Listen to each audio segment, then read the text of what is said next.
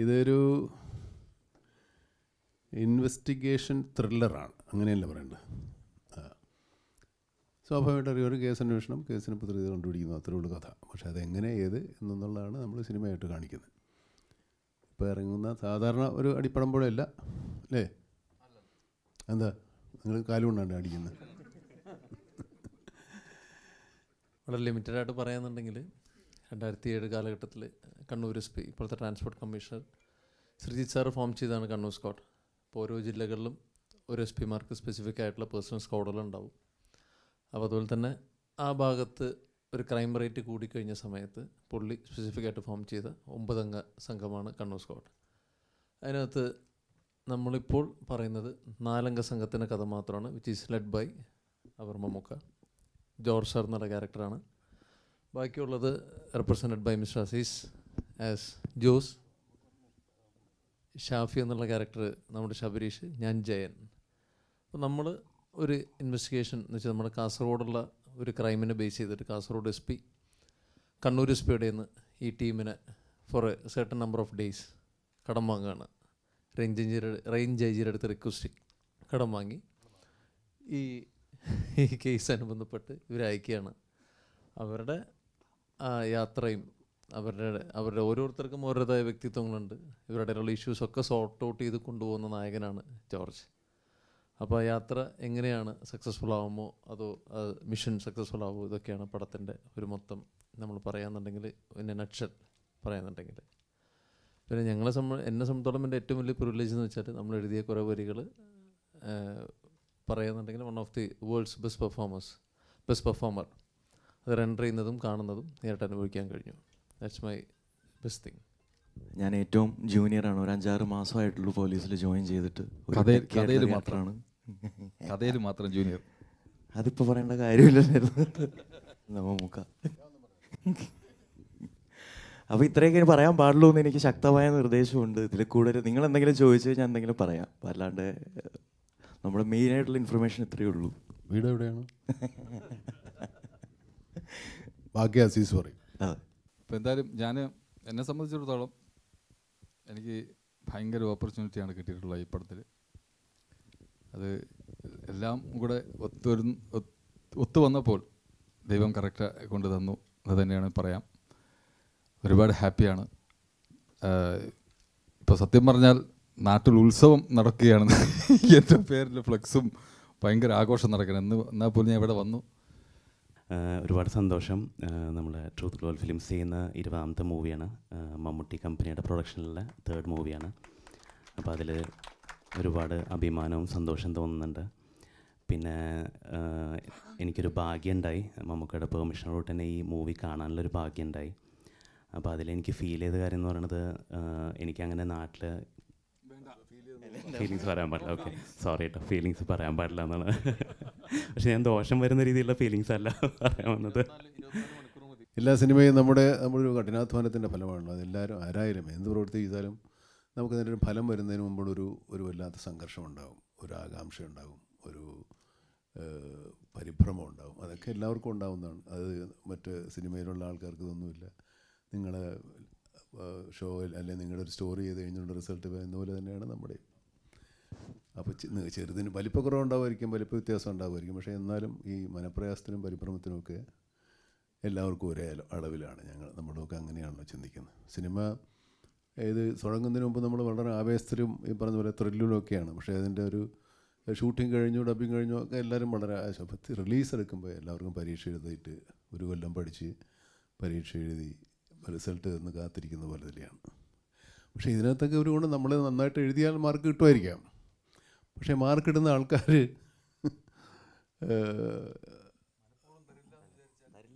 മനഃപൂർവ്വം തരില്ല എന്ന് വരും വിചാരിക്കില്ല. അത് നമ്മൾ പറയാം. കുറച്ച് പേരുണ്ടാവുമായിരിക്കും, ഒന്നവരുണ്ടോ.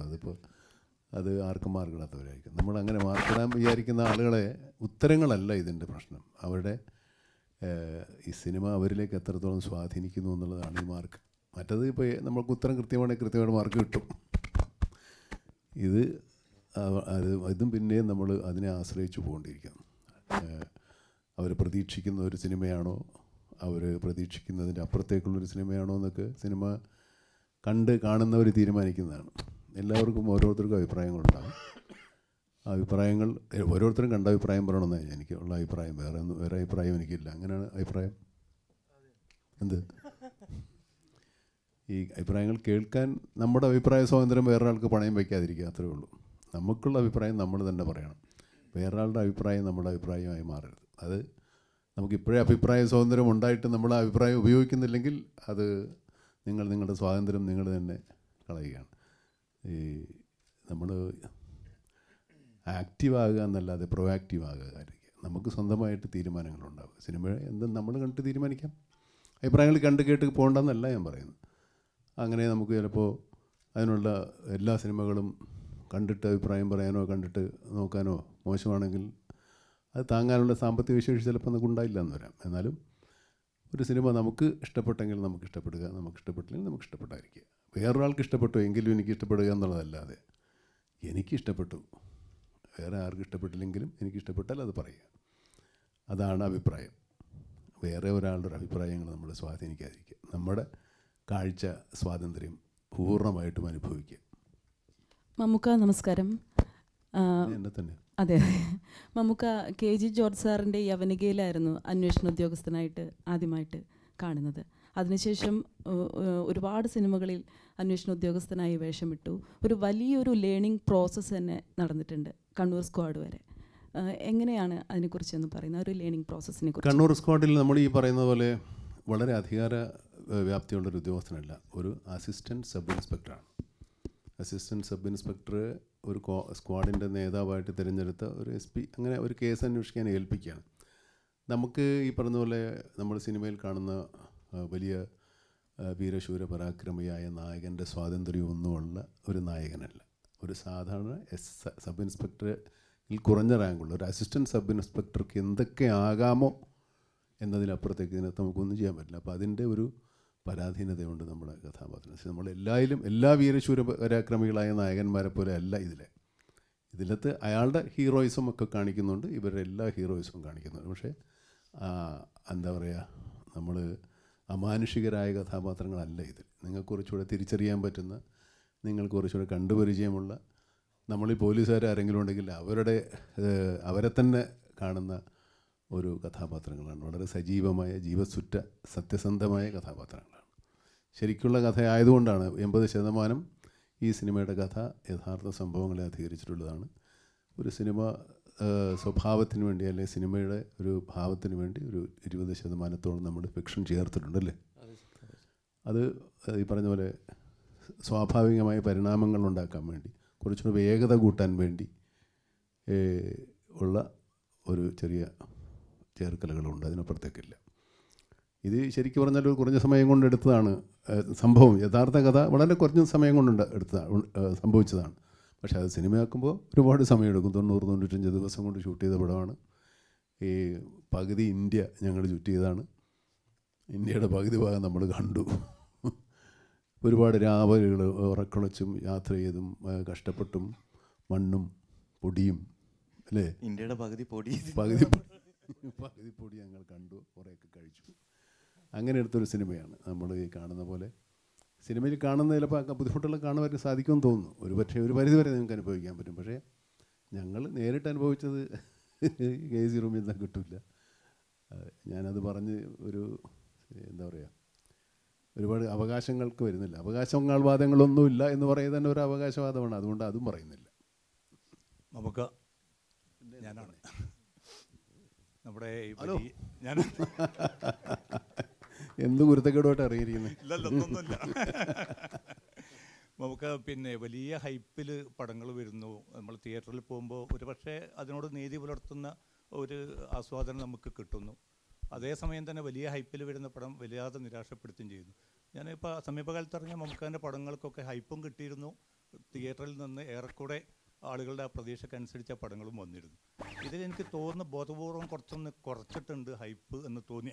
എൻ്റെ തോന്നലായിരിക്കും. ഒരു പക്ഷേ ആ സിനിമയോട് ഇത്രയേറെ ഒരു കാര്യം, നമ്മൾ ഹൈപ്പ് ഉണ്ടാക്കുന്നത് പ്രൊഡക്ഷനിലെ ആൾക്കാരല്ല. അത് ഈ സിനിമ കാണുമ്പോൾ അതിനെപ്പറ്റിയുള്ള പ്രതീക്ഷകൾ പ്രേക്ഷകരിലാണ് ഏറുന്നത്. അവരാണിത് ഹൈപ്പ് കൂട്ടുന്നത്, അവരാണ് പ്രതീക്ഷകൾ ഏറെ വയ്ക്കുന്നത്. നമുക്ക് നെഞ്ചിരിപ്പും ചങ്കിടിപ്പും മാത്രമേ ഉള്ളൂ കൂടുതലായിട്ടുണ്ടാകുന്നത്.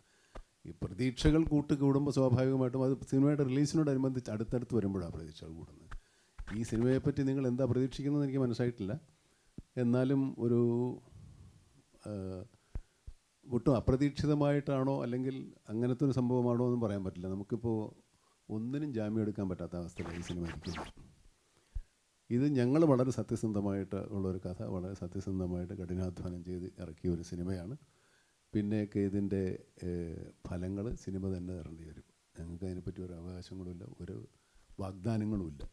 Nothing to offer except the cinema. Oscar entry കിട്ടിയ 2018 അഭിനന്ദനങ്ങൾ. ചോദ്യങ്ങൾ 2 പടം കാണുമല്ലോ, 1 കാണൂല്ലേ?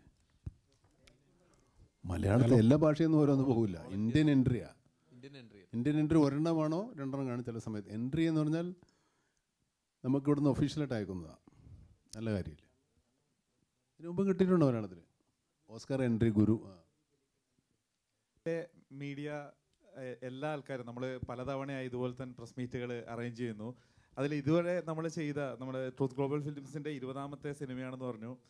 ഇത്രയും കാലം നമ്മൾ ഇരുന്നതിൽ എനിക്ക് ഏറ്റവും രസകരമായി തോന്നിയ ഒരു മീഡിയ കോൺഫറൻസ് ആയിട്ടാണ് തോന്നുന്നത്. അത്രയും ചിരിക്കാനുള്ളൊരു വകയായി. പൊതുവേ പ്രസ് മീറ്റുകൾ ഇതുപോലെ രസകരമാവാറുണ്ടോ എന്ന് വെച്ച് കഴിഞ്ഞാൽ സംശയമാണ്. പക്ഷേ ഏറ്റവും രസകരമായിട്ട് കുറേ ചിരിക്കാനുള്ള മൊമെൻ്റ് ഉണ്ടായ രീതിയിലുള്ള നല്ലൊരു പ്രസ് കോൺഫറൻസ്. അപ്പോൾ തീർച്ചയായിട്ടും ഇവിടെ എത്തിച്ചേർന്ന പ്രിയപ്പെട്ട എല്ലാ മാധ്യമ സുഹൃത്തുക്കൾക്കും ഹൃദയം നിറഞ്ഞ സ്നേഹം നിറഞ്ഞ നന്ദി അറിയിക്കുകയാണ്.